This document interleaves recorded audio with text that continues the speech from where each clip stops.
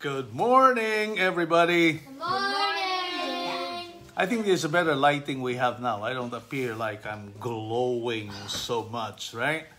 Well, folks, tell me which is better, this kind of setup or the setup we've been having for the last few days. Some people have commented and said, Jake, you look very old. In your video, you're all white and glowing. Well, and they say, how'd you grow all your white hair so fast? Well, it's not really all white. So this might be a more realistic kind of lighting. Okay, anyway, Friday, August 21. August 21, and today marks some very nice things to commemorate and to celebrate. Number one is, it is the birthday, the 92nd birthday. 91st. No, is it only the 91st? Are you sure? Okay, -1. 91st birthday of Lola Aning Lising, our mommy's grandma and your great-grandmother. So happy birthday, Lola Aning. We'll give you a call a little later today. Okay? She might still be sleeping at this hour.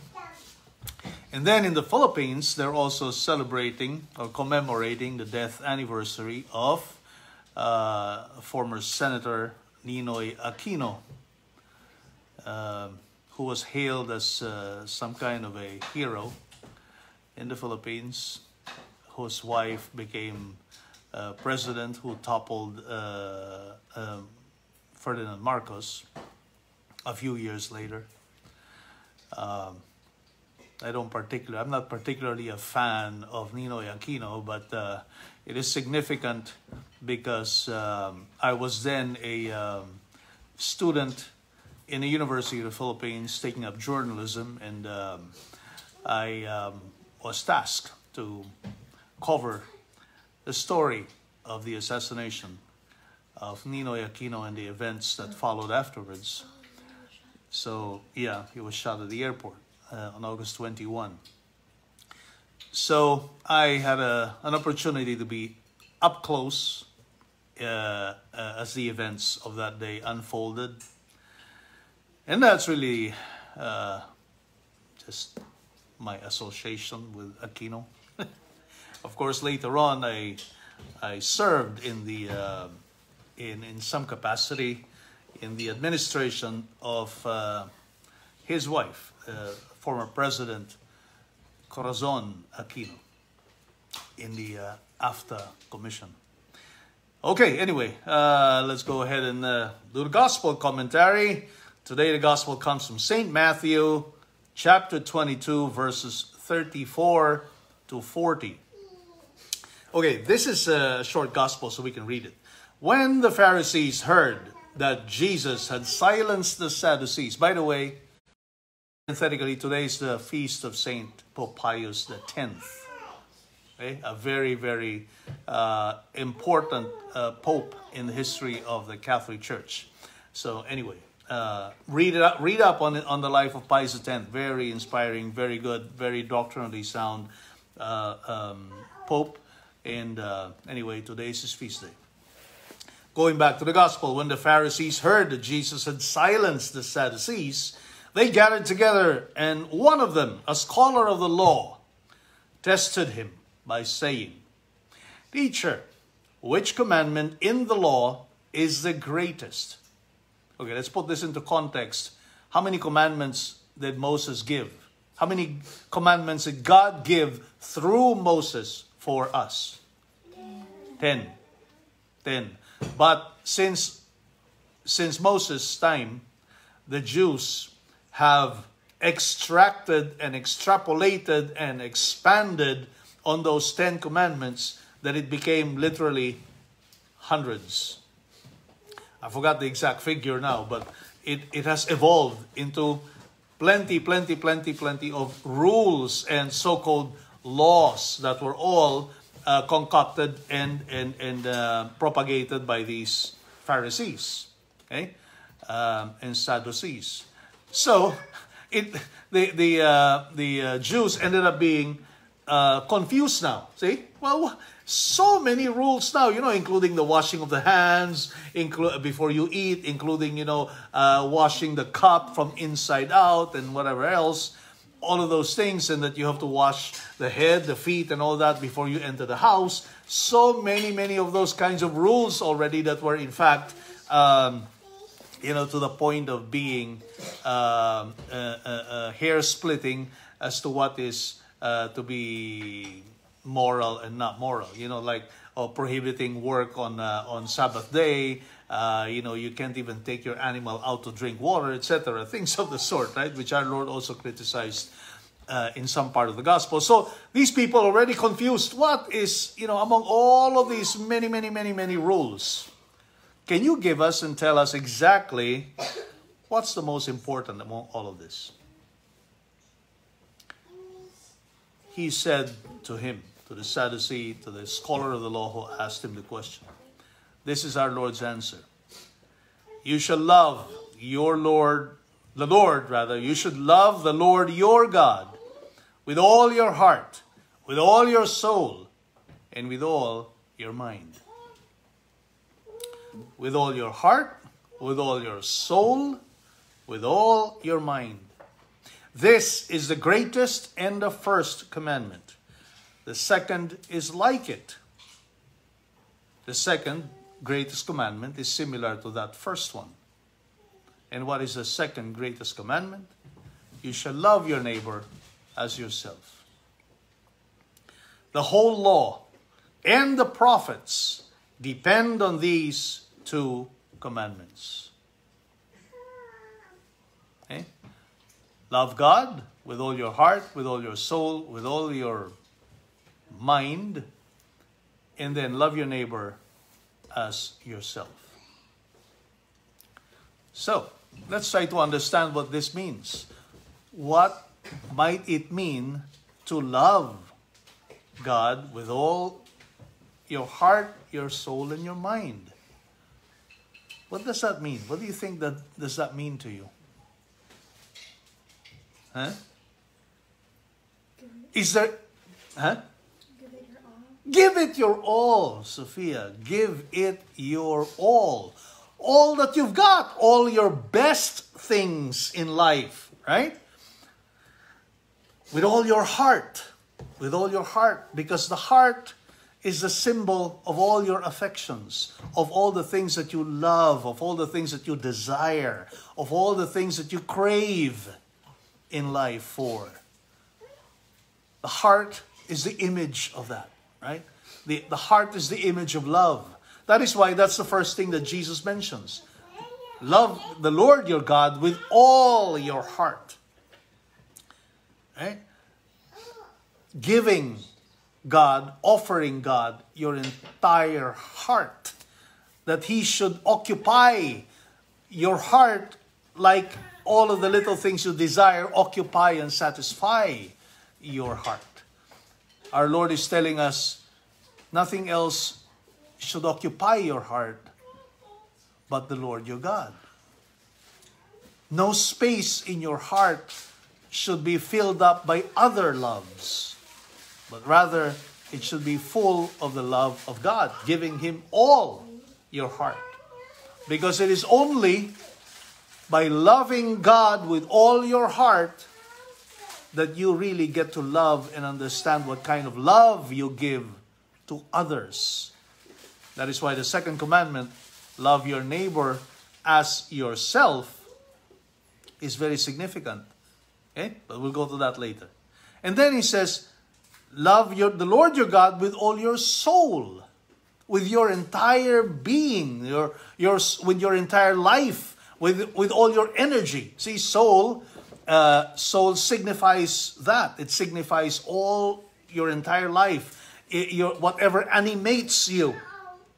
Whatever keeps you alive, which is your soul. Give that to God. You have to love God that way, giving all of that to God. You have to love God with all your mind. Your mind meaning your intellect, your will, your faculties. Mind is signifies all of your human, intellectual, rational capabilities. And Jesus is saying you have to love God by giving Him all of that. All of your faculties, all of your rationality. Meaning, you have to love God not blindly, but intelligently. Okay? And that means getting to know God, whom you love. Because it doesn't make sense, and you can't, in fact, love anything you do not know. Okay? You cannot love what you do not know. And so when Jesus says, love the Lord your God with your whole mind, it means you have to put all of your intelligence in trying to study God, in trying to understand who this being is you call God, who you need to love. And that is why studying our faith is part and parcel of loving God. We cannot go around saying that we love God, yet we hardly know God. Yet we hardly put an effort to understand the catechism. Yet we hardly read what the saints have experienced about loving God. Yet we do not listen and pay attention to the magisterium of the church when the church teaches us doctrinal stuff about our God. We cannot claim to say we love God, and yet we don't study God. And yet we don't understand things of God because we don't want to put our whole mind into knowing God. See? So study is very important. So when you say, when Jesus says you got to love God with all your heart, with all your soul, with all your mind, how can we really, concretely, how do we do that? What does it really mean for us in our everyday lives? For you, kids, in your everyday lives, what does it really mean to love God totally? Sometimes, as I was preparing this commentary last night, what came to my mind was the kiyap in Taekwondo. You know, we got some Taekwondo masters around the table here, and I watched them practice, and you know they have this every time they execute certain forms or patterns, you know, with some punches, and there are certain points in this sequence of forms that they have to render what's called a kiyap, right? I don't know what that means anyway, whoever invented that term, but the term is used in order to signify that at this point in this pattern, you gotta give it your all. Your all. That's why I say, kiap, kiap, kiap, kiap. Anyway, that's what it is. Give it your all, right? And I would remember when these kids would go to their Taekwondo test, and if the instructor does not hear that kiyap, oh boy, they're in trouble. So they have to really shout it out and give it your all. Boom, boom, boom, boom, right? Well, you know what? When it comes to loving God, we need to give the kiyap all the time. We need to give God all our best all the time. That is the measure of love.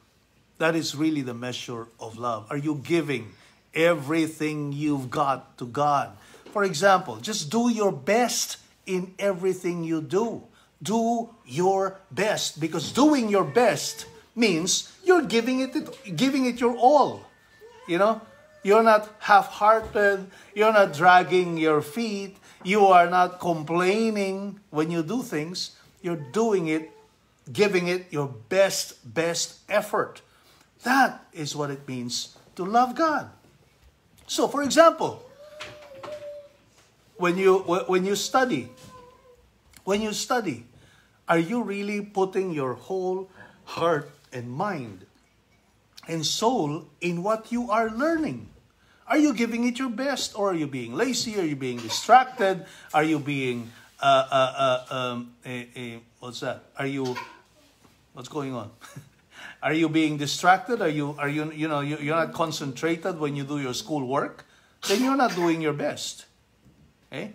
When you try to do your chores, are you really putting your best in doing your chores, or you're just throwing the dishes around, or you're just sweeping things under the rug, or you're not, are you doing your best? When you make your bed in the morning, are you doing your best? When you help your brothers and sisters in whatever things they need, are you doing your best? Okay? When you speak with people, when you speak with each other and you converse with each other, when you converse with other people, are you doing your best? Do you do your best all the time? Okay, but that's only one part of the formula of giving your whole love. See? One part of it is doing your best. The second part of it is offering it to God. To actually offer it to God as an offering of love. Okay? That's it. That's the way. That's really the simple way of loving God with all your heart, with all your soul, with all your mind. It is doing your best in anything human that you do. In any human endeavor, do your best. And that becomes a divine offering of love for God if you do it for love of God. See? So that's the second part. Do your best and do it for love of God. Do your best and do it for love of God.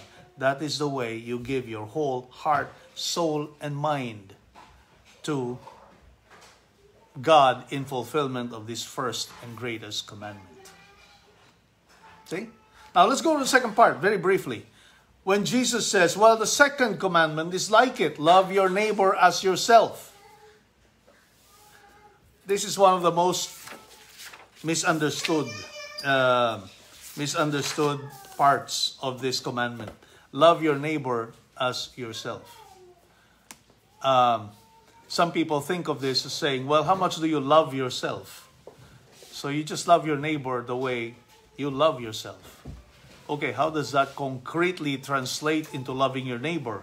If I love myself so much that I put all the cosmetics in my face so I look nice, or I wear the best clothes, or I love myself so much that I just buy all sorts of things that will satisfy my fancies, my passions, my ego, or I love myself too much that I treat myself to all the comforts of that the world can offer, or I love myself so much that I spend on myself every dime I earn at work because I work for it anyway. I could spend it.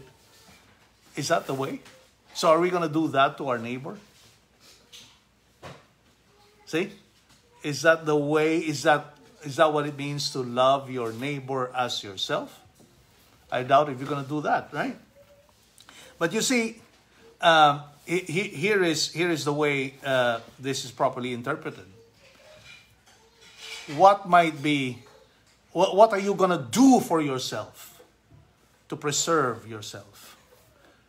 What extent are you going to go to perpetuate the self that you are? To what extent will you go to preserve your own integrity so that nobody violates your person? What extent will you go? What things will you do to protect and defend that? Let's see. And speaking of Taekwondo, that's one reason why I made you go through Taekwondo. Huh? You don't know? I think you are willing, you're going to be willing to die and to kill for it. Right? You're willing to go up to the doors of death and the risk of dying to preserve yourself. See the irony of that? Right? That's how much we love ourselves. We love ourselves too much that we always want to keep ourselves alive. right? We want to preserve ourselves. Not only our physical integrity, but our moral, intellectual, and everything else about ourselves. That is how much we love ourselves. That we are willing to go to death to preserve this life. Right? We're willing to go to the death, even to fight for it, to preserve this life. So imagine that we're willing to die to preserve our life. Imagine the irony of that.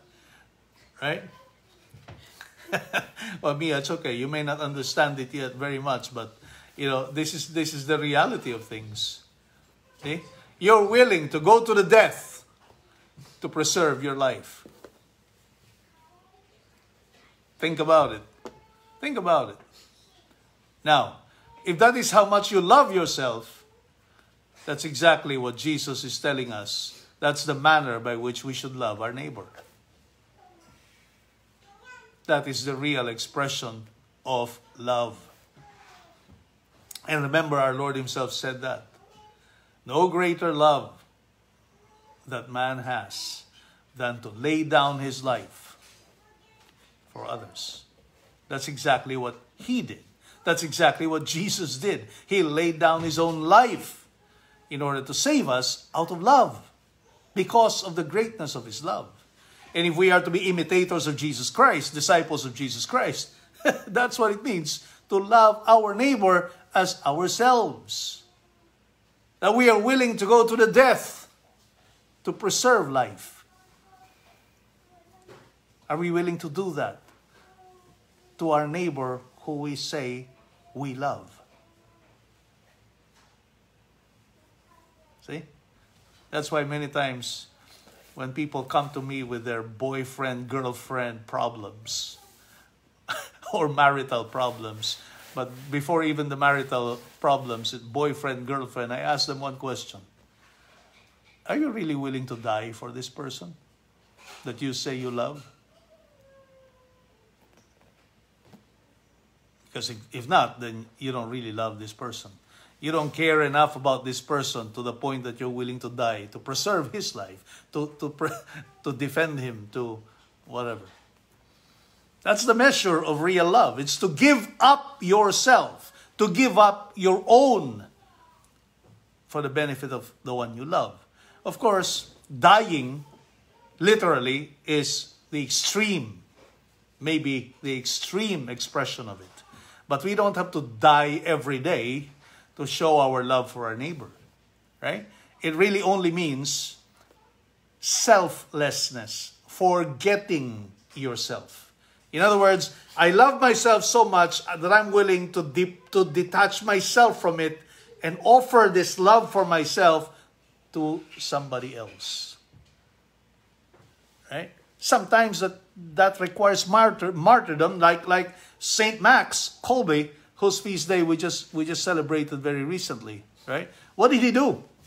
He went to the extreme of exchanging his own life to be executed by the Nazis in exchange of the life of a married man whose life could be preserved in order that he continues to be with his loved ones after the war. Saint Max went to the extreme.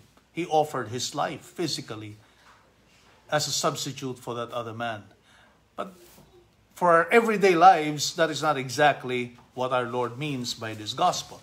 What he means by this is, if we love ourselves so much that we want to procure something for ourselves, well, how much of that are we willing to give up and give instead to a neighbor who might need whatever it is we wanted for ourselves better and much more than we do?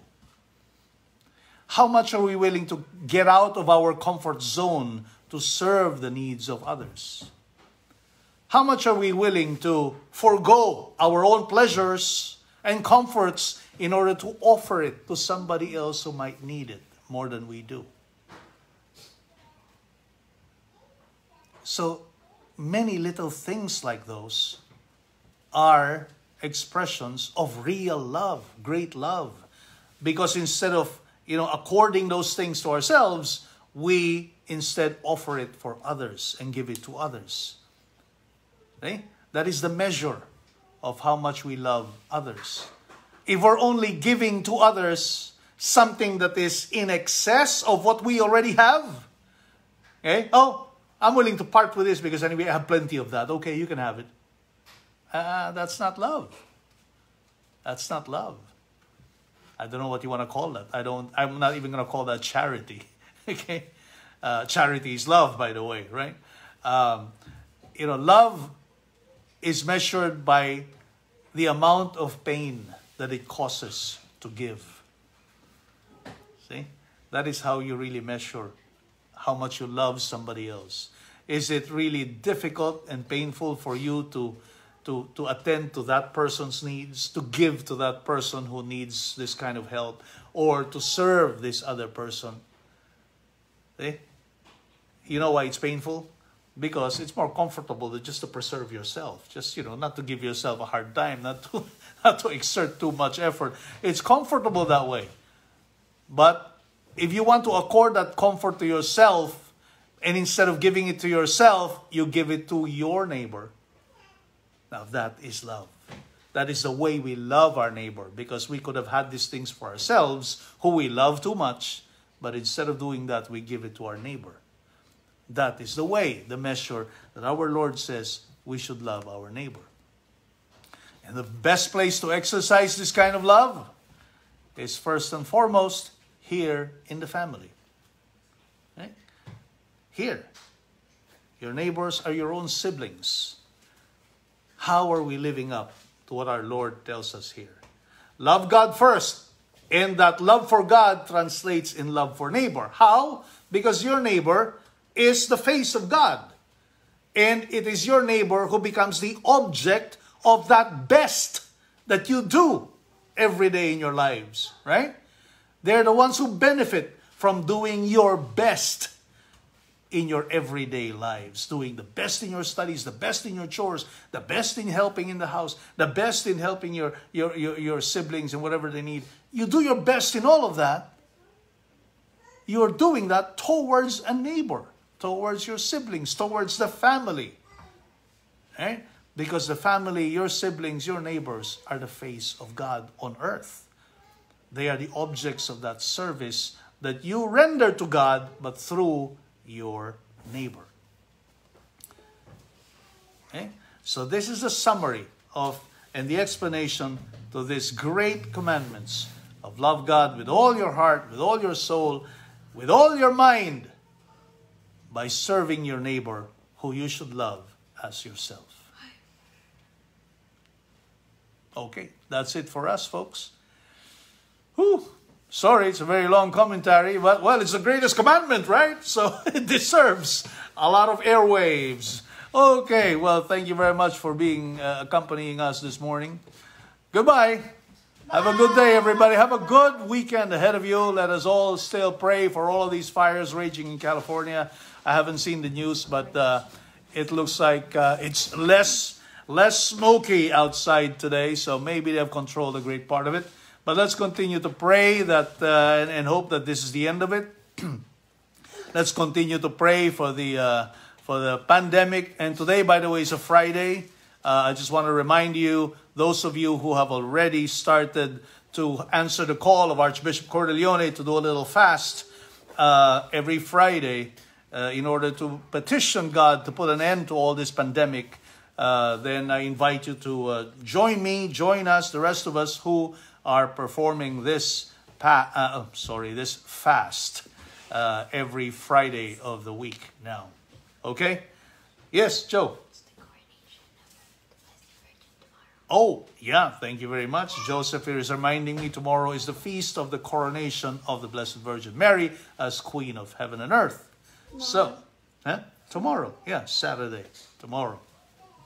Very good, Joe. Thank you. That's very nice of you. So, maybe from today until tomorrow, the weekend, one other resolution we can do is let's try to improve our praying the rosary. Let's pray the rosary every day. And let's try to honor Our Lady better and better every day as we pray the rosary. Okay, thank you very much. See you next week. It's a weekend. No commentaries on Saturday and Sunday. So, see you next Monday. Bye.